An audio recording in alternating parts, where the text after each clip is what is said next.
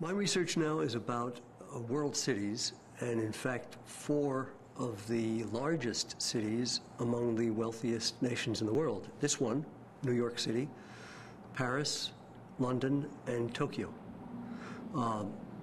Those are the areas in which I do my research, I should say. The broader themes of the research involve health systems and population health. There's a big literature on health systems in very wealthy nations, which focused historically on public expenditure. And that research has yielded all kinds of interesting findings, such as the fact that we spend more money on health care than any of the other countries of OECD, the Organization for Economic Cooperation and Development.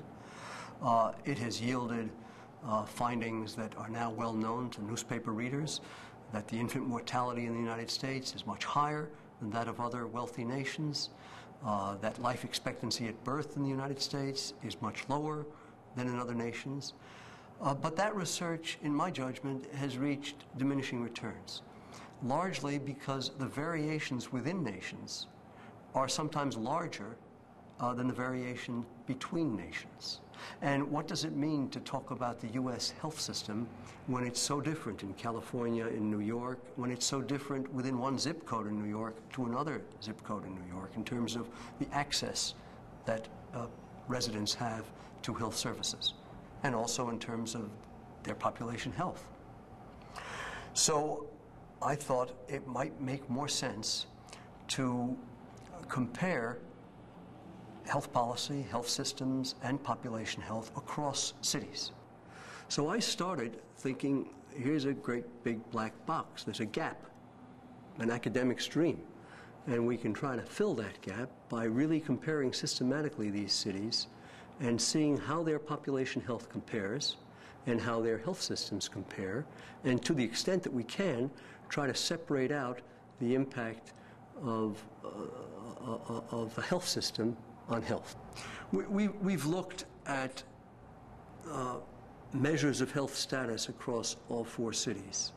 And on measures of life expectancy at birth, for example, we have the lowest life expectancy at birth in New York City and Manhattan compared to the other 4 cities. In terms of infant mortality, we have the highest infant mortality rates in New York City and Manhattan compared to the other 3 cities.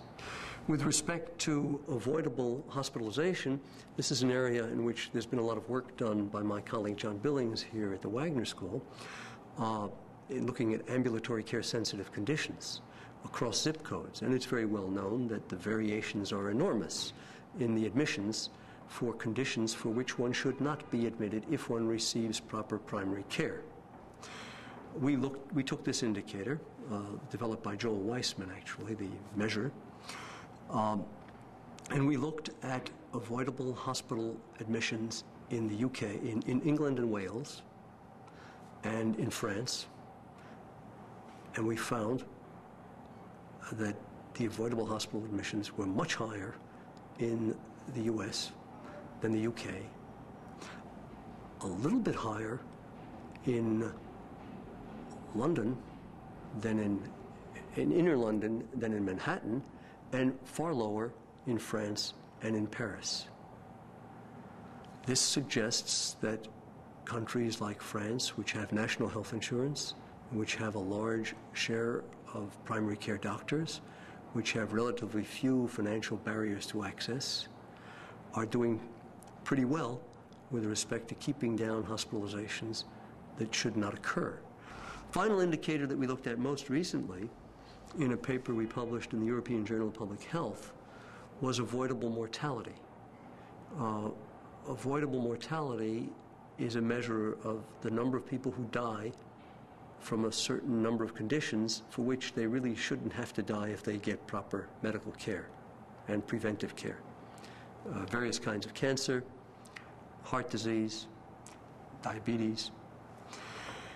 And we found that rates of avoidable mortality were considerably higher in Manhattan and New York City, which suggests again that it's not just the population, but that it's the health system in the broadest sense, not just hospital care, but also clinical prevention and primary care, which could be performing better to reduce our rates of avoidable mortality.